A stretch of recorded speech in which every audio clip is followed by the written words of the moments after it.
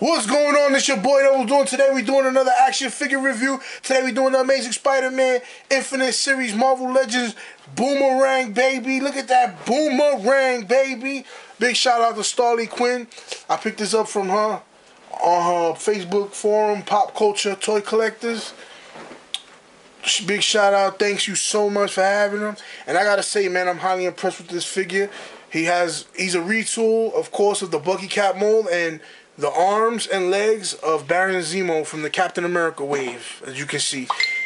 Pretty good setup. I love his color. He has it's a nice navy blue, unique blue. The light's making it look dark, but in person it looks like a lot different. Really cool. Nice pearlized white. The only complaint I have on this figure is a shoddy paint job. As you can see right here on his chest, he's missing specks of paint. See right there? Right in the middle, right here, and then he got some navy blue rub on his shoulder. That's my only complaint. And then he got this birthmark on here.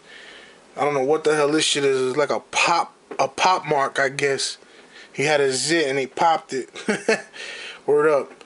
Anyway, yeah, see, look, missing paint. That's about it. The figures Hasbro been putting out lately been top-notch figures, man, but they've been lacking on the paint jobs. I don't know why. Ever since the Wolverine wave, they've been slacking on the paint. So, but I'm not complaining. I'm not complaining at all. It's a dope figure. I love this head sculpt. Look at this head sculpt. It's sick. The skin tone is dope. And as you can see, he's a Thunderbolt member. So basically, Thunderbolts is supposedly a government program for reformed villains. So I'm kind of lost there because Punisher's not a villain, Elektra's not a villain. I don't know nothing about Red Hulk. I haven't read anything on him. I do have the figure though. I know Deadpool was a bad guy. I know Venom's a bad guy. So I'm kind of confused to why they're on the Thunderbolts. But anyway, let's get into it with this guy right here. This figure is badass, man. He comes with a backpack, which is supposed to be 2 giant boomerangs, and he comes with 4 boomerangs.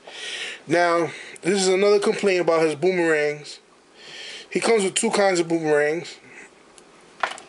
This is the big boomerang and a small boomerang. He holds the big boomerang perfectly fine in any angle in both hands. Right?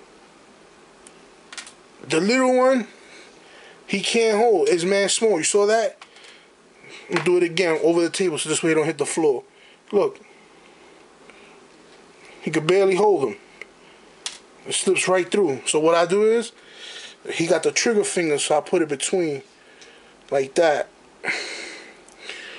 So that's what I do for him to hold it. So that's another complaint. But other than that, I gotta say, man, he's dope as hell. Love him. This is the variant to the Beetle. And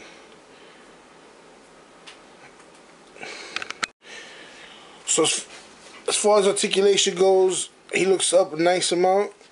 Down, head goes side to side, ball jointed shoulders, bicep swivel, double jointed elbow, wrist swivel, and it pivots up and down.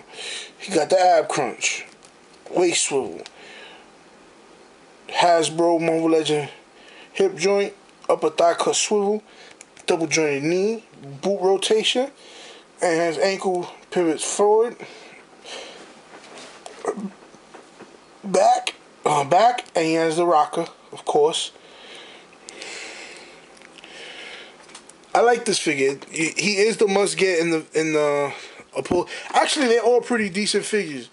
The Toxin kind of grew on me. I wasn't too psyched about Toxin, but after seeing a lot of pictures of him, I'm kind of like, you know, kind of feeling him and kind of wanting him. So I think I'm gonna try to get him. And the Spider-Girl looks dope too, thanks to Charlemagne Prime's review. I thought she was just a female mold, but it turns out that they did a lot of changes on her.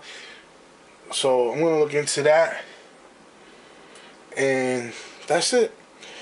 Here's a size comparison to Akuma from the Soda Street Fighter figures, Street Fighter Wave. It's pretty big. I think the Street Fighter Wave is about 6.5, 7 inches, 7-inch figures. It's pretty big.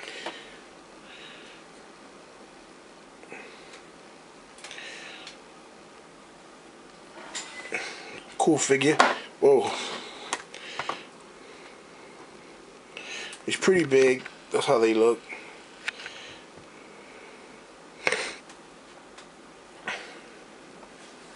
His ponytail. It's really Akuma's ponytail and gi that towers the figure. It's pretty cool. I think they go on scale. I think I could do a Marvel vs. Capcom crossover when it comes to the figures. What you guys think? So, like I said, I mean, all the variants, the variant wave is pretty decent. I think he is the must get. Everybody's hype about him. Just again, just keep a lookout for them, because these figures, some of these figures have shoddy paint jobs. Well, that's my review, man. Thanks for stopping by. I hope you liked it. Please leave a comment, like this video, subscribe if you haven't. Follow me on Instagram, Twitter. Like my Facebook page, or shoot me a request. And just holler at me in general, people, man. You already know. Give me some feedback. What you guys think about this figure? Talk to me. 1.